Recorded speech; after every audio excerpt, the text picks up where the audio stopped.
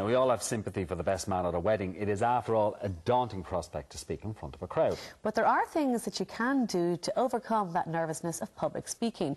Toastmasters is one such way, as our Martin discovered.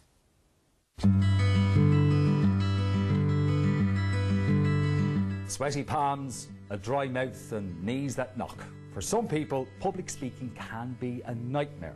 Now, whether you're looking to raise a glass at a wedding or raise your profile in the boardroom, Toastmasters may be able to help. Good morning, everyone. You're all very welcome to Castleknock Toastmasters. My name is Sinead Moore and I'm the president of Castleknock Toastmasters. It is such an honour to be a president of a club whose primary aim is to help people to develop good, effective communication skills. So who would come to join Toastmasters? The age profile in Toastmasters spans from 18, which is the minimum age, right up to, I do believe we have a member somewhere in Ireland who's in his 90s. Right. So it expands all age groups. Because different people have different needs. Supposing you have a best man speech coming up and you've never done one. Panic attacks. Where do you learn? In comfort, in a safe environment, and where you will get encouragement and feedback, a Toastmaster club. If you have a job interview, it might be another one. So somebody comes in and they're petrified because of their best man speech. Yep. As well as giving tips, do you evaluate their speech? Yeah, what we do is if somebody wants to practice, say, a best man speech, he can come into a club, does it, and everybody in the audience who's there, we give him a written evaluation as to why, what he's done well, where they think he could improve. But plus that, a member of the club will stand up and give him a 2 or 3 minute evaluation. Again, we thought you did this very well, this very well, this well. But perhaps, maybe when you were talking about Auntie May, you could have done this or that or the other to help them improve it, or delete it as the case may be, or improve the flow of the speech. Whatever it is, he will get constructive feedback that will help him to improve, grow his confidence and help him deliver that top-class best man speech. Timing is another thing when it comes to speeches. So we've got the lovely lady down in the corner who has the clock running. That's right. We have, most speeches are between 5 and 7 minutes. You get a warning light. Say you're at 5, you're at 6, you're at 7. At that stage, it's time to wrap it up. In a competition, if you go over your time, you're disqualified. Right. So we are very conscious of time.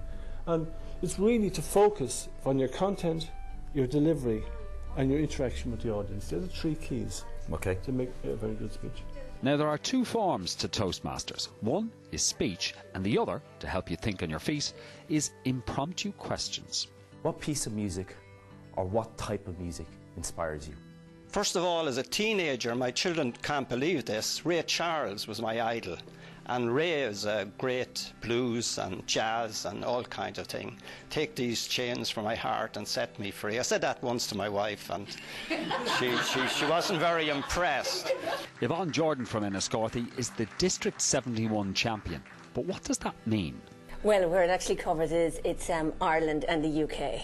Oh, and I went then on to represent Ireland and the UK in Florida last August. Okay, and did pretty well. Well, as you mentioned earlier, I was 3rd in my semi-final. Richard Attenborough said, "We all need heroes, so we can measure our own shortcomings by." Well, I say, thank you, Richard, but stick to the acting. I've been Toastmaster about 4 years, and I had seen Toastmaster for a while, and I kind of said, I wonder what it's about, you know, and I was saying, now, you know, it might be good for my business. I'm an interior designer, and I said, you know, to communicate ideas and projects, and you're trying to explain something. So that was one of the reasons.